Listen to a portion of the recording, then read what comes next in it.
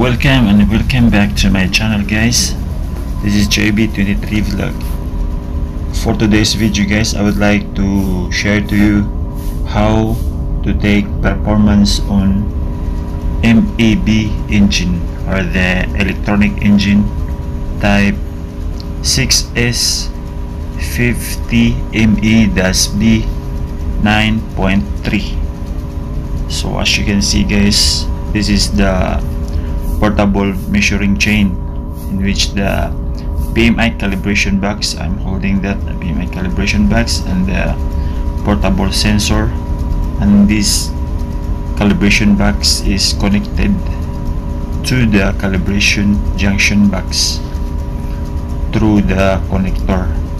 So this is used for offline PMI offline, guys. So here it is, just like that. You have to connect the connector of the portable measuring chain to the calibration junction box, and the portable sensor to be connected on the calibration box, the PMI calibration box, then and the portable sensor to be inserted in the indicator cock. So that's how it is, guys. First you have to bleed little bit the indicator cock, then connect the portable sensor. You have to tight fully the portable sensor, guys. Then after that you have to open the indicator valve. Once it is opened, then you can press OK on the calibration box. Once it is pressed OK, it will start recording the pressure diagram. After 20 seconds, the pressure diagram has been recorded. Then once it is completed, it will shows again the start button. That means that is completed, or the data has been transmitted to the PMI monitor. So after that, just close the indicator valve and detach the portable sensor. That's how I did, guys. So again, this is from unit number 4. As you can see, guys, I just press the OK button. After pressing, it will start reading the pressure diagram. After 20 seconds, the pressure diagram is been transmitted into the PMI monitor. Then just close the indicator valve, just like that, guys. So it is shown here the junction box of the PMI, and this is the connector of the PMI calibration box. So just like that, guys. After that, close. So here I am at the unit number 4, or this is unit number 4, yes. So the same procedure, guys. Just tight fully the portable sensor and open the indicator valve. So this is unit number 5, guys. Just press the button OK. Once it is pressed, it will start recording the pressure diagram, and at the same time it will be transmitted on the PMI monitor, and after a few seconds the data will be saved. And how do you know that it will be saved? On the monitor, it will show as like ready. The calibration box shows ready, so that means it will be ready for the next measuring on the next cylinder. So I'm here at the unit number 6. Now I fully opened the indicator valve, then I press the button OK. After pressing the OK, the same, guys, it will start recording the pressure diagram. As you can see, once it is shows ready, that means it is completed. So we just complete the unit number 126. So this is our main engine, guys. This is electronic engine MEB. So we just complete the measuring of the cylinders, guys. So this is the connector to the calibration junction box. So this is the calibration junction box, guys. This is the connection of the offline PMI. So here we come at the PMI monitor, guys. So after taking all the performance on all units, then we have to save all the data, guys. So this is how to do it. So just check that completed cylinders 1 to 6 has been saved.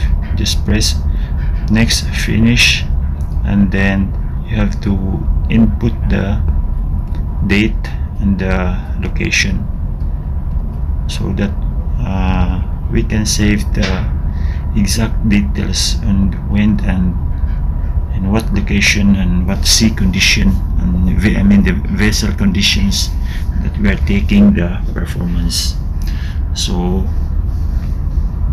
we have to take manually also all the parameters when recording the performance, including the fuel oil consumptions, the cylinder oil feed rate, and so on, exhaust gas temperatures, pressures, cooling system, and all, guys. So this is the data that we input, so that this is for the reference and for the records also that is required from the company, and for the record keeping also, guys. And for us also engineers, that we must know that we must be aware, fully aware, that our main engine is fully operational or at its optimal performance, guys. So I am taking performance at the RPM or 85 RPM, guys, at around 68% load of the main engine. So we are now saving, guys, and let's try to export the data that is taken today. So this is the data, guys. We have to export it into the PDF form. So this is how to do it, guys. Just export into PDF form. So it's already been saved, the performance taken. So this is it now. You have the Pmax, the compression pressures, and the deviations.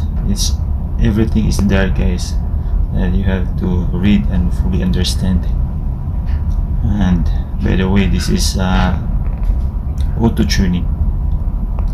It's different from another electronic engine that is manual tunings, but for this kind of engine, guys, the MEB, this is auto tuning. So let's wait for the procedures to complete the saving procedures, guys. So this is how it is, guys, that how to take performance. So the frequency of performance, guys, is taken at every month or on a monthly basis. You have to record all, and the sea condition, just to get the optimum performance of the engine, guys, that the sea condition must be calm, or it's not be rough seas, or should be smooth or calm seas, so that we can determine or we can justify the engine for its optimal performance. So right now I'm saving the exported files, PDF files. So from that point on, we will have already the reference for us, so we can monitor our engine parameters. It is very important for us engineers that we must ensure that our engine is perform very well. So here it is, guys. As you can see, that's the performance curve of our engines. So this is for our reference and for the record keeping, and for the PMS also. That's the compliance and our company procedures that we have to take, and we must record all the performance of the main proportion engines. So that's how it is, guys. It's very easy for us, so we can determine the performance of engine. So until here, guys, I hope you learned something about this video, guys. And this is JB23 vlog. Stay safe, everyone. Bye bye.